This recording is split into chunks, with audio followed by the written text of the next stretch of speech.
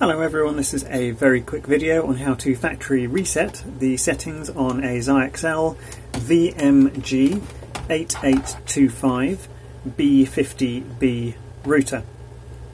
Take your universal reset and eject tool, which is otherwise known as a bent paperclip or something else that you can stick into this hole here, and I'll tell you when I'm going to press that down. I'm going to press it down now.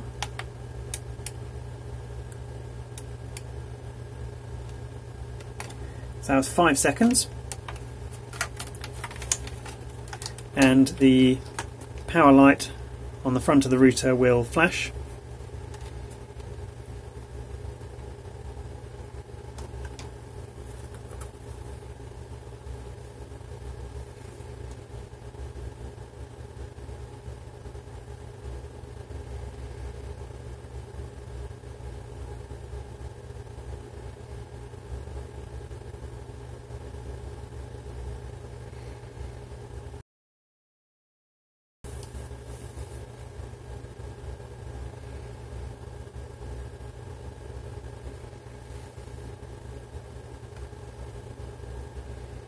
And before I factory reset it, wireless had been switched off on this. So after the factory reset, these two lights here for the wireless should come on.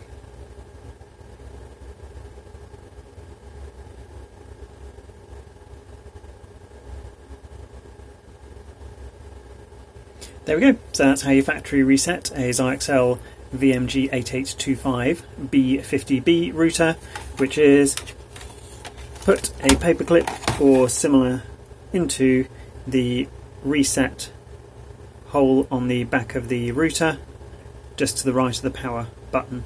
Hold it down for about 5 seconds and then take it out and wait probably about 90 seconds, maybe 60 seconds if you're lucky, for the router to reboot, and it will be in its factory settings.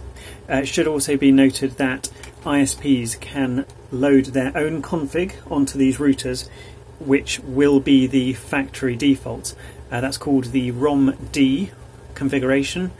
So if you've received this from an ISP, there is a chance that your factory reset will not wipe out some of their configurations. So if they've set, for example, that you're not allowed to use the ADSL port or the VDSL port, that configuration may remain.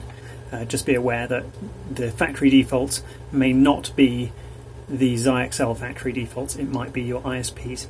Hopefully this video has been useful to you. If it has, it would be really helpful to me if you wouldn't mind subscribing to my YouTube channel. You don't need to have the video notifications switched on, but the subscriber numbers really do help. Thank you very much.